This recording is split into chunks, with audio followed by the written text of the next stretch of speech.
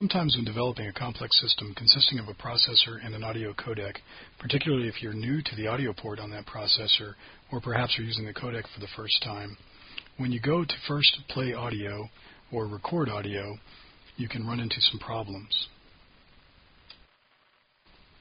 In testing a complex system, typically a designer will run an input signal into a microphone or perhaps another analog source in through the A to D and bring that through and loop it through the DSP and play it on the output of the DAC, or perhaps just play a file that is stored in the DSP straight through the DAC.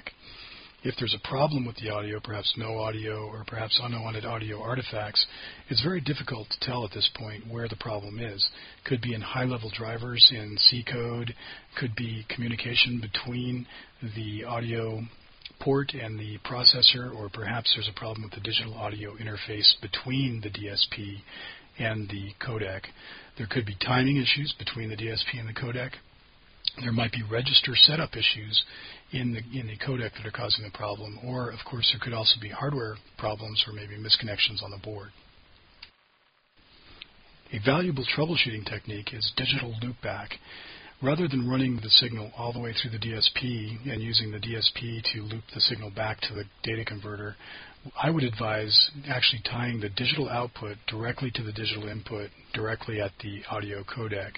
So rather than run it all the way through the DSP, you've got to loop back directly at the codec.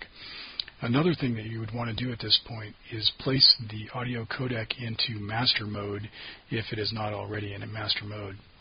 In master mode, the audio codec will actually generate word clock and bit clock, so those become outputs. If you're using the audio codec as a slave, one common misconception is that word clock, since it's at the sample rate, is actually setting the sampling mechanism of the data converter. However, this is not the case. In the case of the AIC310X family, the sample rate is actually determined by the master clock. So it's important that both master clock and word clock be related to each other by an integer. And if you're using the DSP to set the timing between those two, it's fairly easy to get those out of sync at some point. So by placing the AIC3104 directly into digital loopback directly at the data converter and placing it in master mode so that both bit clock and word clock are generated by the codec, then that kind of rules out that problem. Now at this point you can run a signal in, and I would recommend a sine wave rather than using a microphone input all the way to the output. With a microphone input, it can be very difficult when you're looking at the results with a no-scope to see any periodic type of issues. With a sine wave, it's often very clear when you have a problem. Once you have resolved any problems that you had with the register setup to make sure that you could get a signal all the way through the data converter with the device directly in loopback, then the next level of complexity would be to put the device into slave mode if that's the intended configuration. Now you can troubleshoot to make sure that the timing generated by the DSP for the data converter is correct on the digital audio interface. It's important to give some time for this for when you're testing in slave mode, because if mem clock and word clock are slightly out of sync, it can take some period of time before any errors here or unwanted audio artifacts would be noticed. Finally, once you have any timing issues resolved from the processor to the audio codec, you can place the device back into full loopback using the DSP to actually loop back in software.